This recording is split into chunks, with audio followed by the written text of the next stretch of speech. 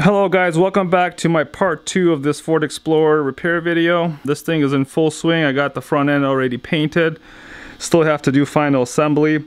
I'm still waiting for the hood rod, so at this point I'm using a 1x something to hold up the hood. Again, that's just temporary. And I'm still going to disassemble the headlights and put them back together, so make sure everything lines up properly.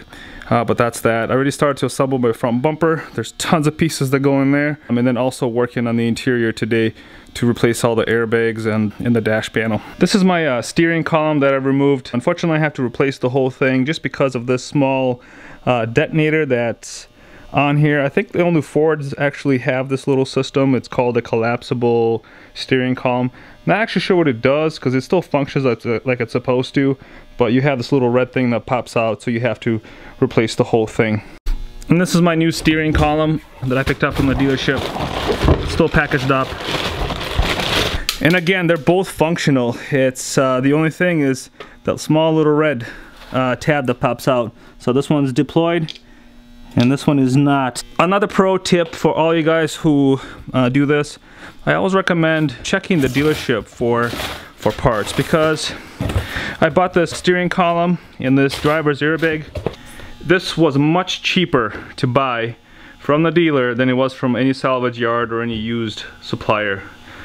Same with the actual steering column, so always worth checking. I bought quite a few things for this vehicle just straight from the dealer because salvage yards just ask for ridiculous prices.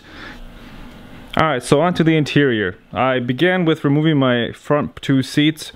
You don't actually have to do that, but it gives me some more space to work.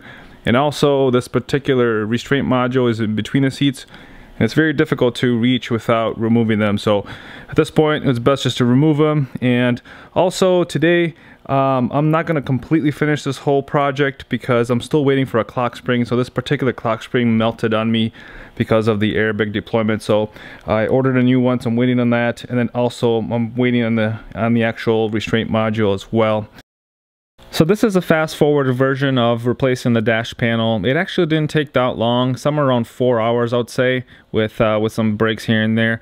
I wasn't actually rushing. I took my time to keep track of all the bolts and screws that I took off.